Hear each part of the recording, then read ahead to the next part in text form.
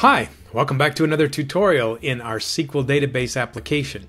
In this tutorial, we're going to work with joins. So if you look at the table of contents of all the things that we've learned, we're up to the end of row 2 here. So table joins is the ability to take two tables and put them together. Here's the entire playlist of everything that we're learning, so make sure that you stick around for the rest of it. My name is Shad Sluter, and I teach software development at Grand Canyon University. So I'm welcoming you to come to class with me in this virtual way so that you can become a professional developer. So let's get started with this next section. So this is how the application is going to look by the time we're done with this video. So you can see that if I click an item up on the top section, I have an album title.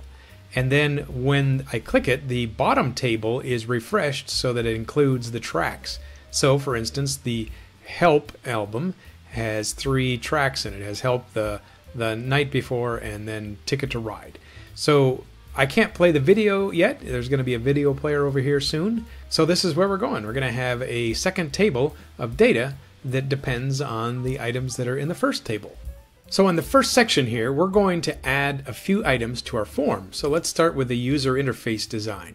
So the first thing I need to do is add a label and then another grid view. So I'm just going to drag in a label, and then after I put it there, I'm going to give it a new name. So it's going to have the text as tracks.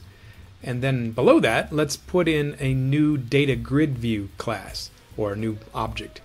And we'll resize it so that we leave some space over on the right side because we're going to put a video player there eventually, but not in this video, but coming up soon. So that's the only changes we have to make to the user interface. So the most of the work here in this part is going to go in the code where we fetch data. So the part I want to work on first is in the albums DAO. So let's just refresh our memory what albums DAO has. I'm going to select the first item and collapse it, and then the second method. And so we have search, we have add, and we have get all. So those are the 3 things that we see here. So we're going to make another item here that will fetch all of the tracks from the database that match an album. Now, if you recall from the previous tutorial, we created this foreign key relationship, so that way we have tracks that have an album ID number in their table. So that's how we're able to make this work.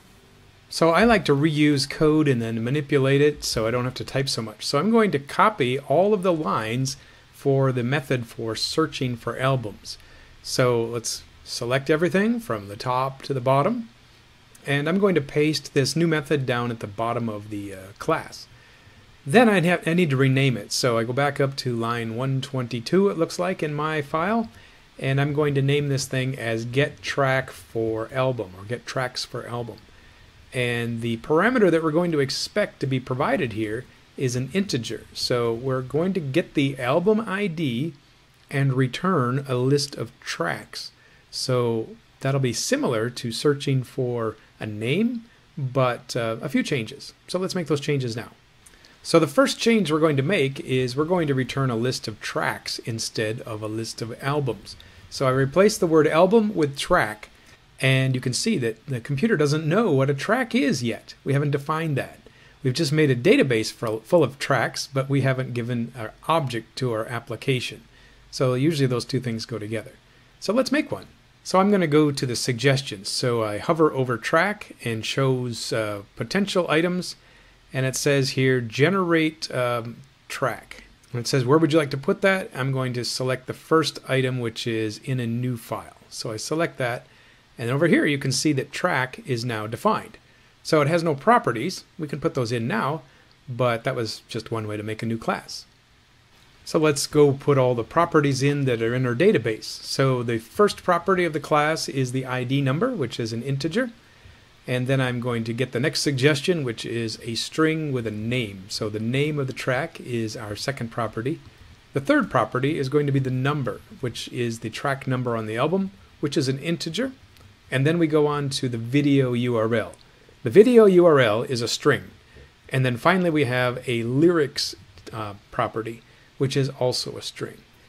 So we define all these things, and now we're able to create new instances of tracks. So let's go ahead and save this and go back into the DAO class. So I switch back into DAO, and you can see that now track is defined, so there is no error on line 125. We're not going to do any searching by name, so I'm going to delete this wild phrase. Now here's where the main part is going to take effect. So we are going to erase this select statement and change it with another one. So what I want to select then is all the columns, so star, from the tracks table. And I'm going to have a where statement where we have a match of the album ID to some placeholder here. So we'll call it @album ID. So let's double check to make sure I got the right column name here, because I'm not quite sure that album ID is what I actually chose. So let's go back into the MySQL admin and take a look at tracks. And you can see that albums_ID over here is the actual name. So that's incorrectly typed in my code. So let's correct it here, and I'll say albums_ID, make sure that the column name matches this property here. The next line down, we have to define what the parameter is. So it's @albumsID is the placeholder that I used in the previous line. And then I have a parameter called album ID. Now, just to prove that I got that right, let's scroll up just a few lines to see where that comes from. So that's coming from here on line 122. So we're passing an integer in, which has to be valid. So we're going to get down to the for loop now, or the while loop, where we do the reading of each line. We're no longer reading albums. This is adapting to tracks now. So let's change the type from album A to be track, and we'll use T for a placeholder name. Now we can erase all of the properties that we used for album and replace them.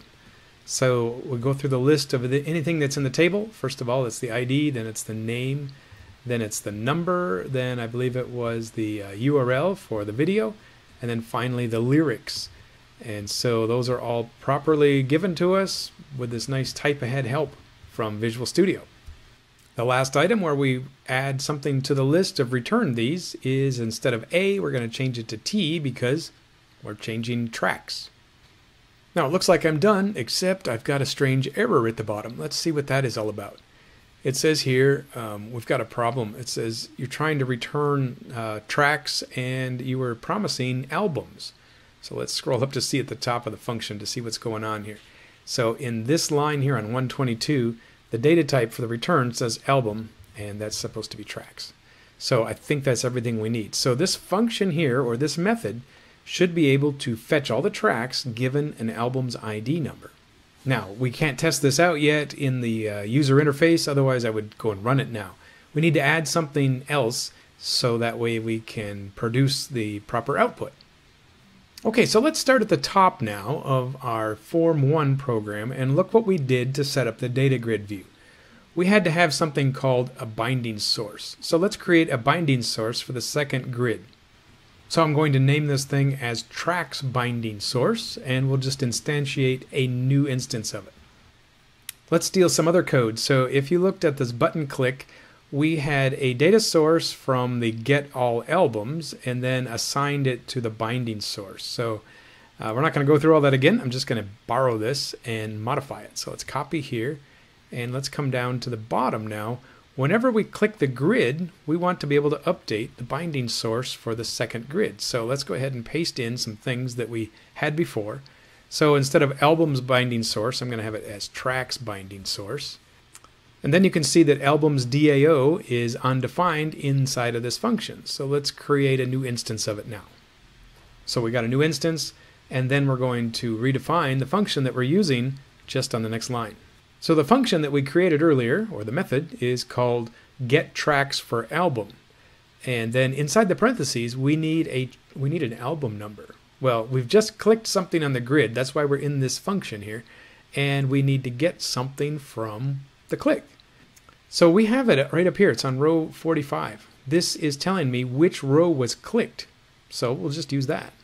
So what I want to get out of the data grid is the number, or the ID number of the album. So I can get that by saying go to the data grid view, get the rows, tell me which row was clicked, then I'm going to get column 0. So that is cells bracket 0, and then give me the value of that.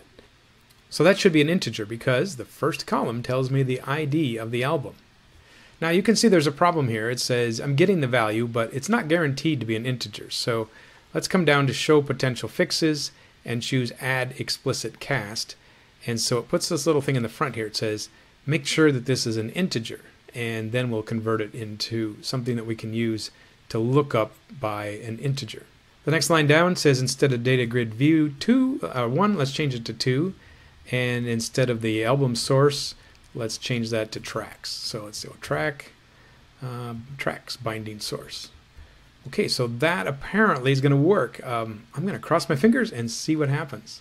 Okay, I got the app up and running. I'm going to try loading the albums, and they show up here. Now I'm going to click on help, and you can see that it went to the database and selected 3 items. So each of these has various numbers of tracks in them. So this shows us the track and all of the properties that are there. Now we're not quite done yet, because I wanted to show you what foreign keys can do when it comes to joining tables. Okay, so that kind of takes us to the end of this part where we're trying to put 2 tables on the screen. We didn't do exactly joins in this lesson, but we did use results from 2 different tables.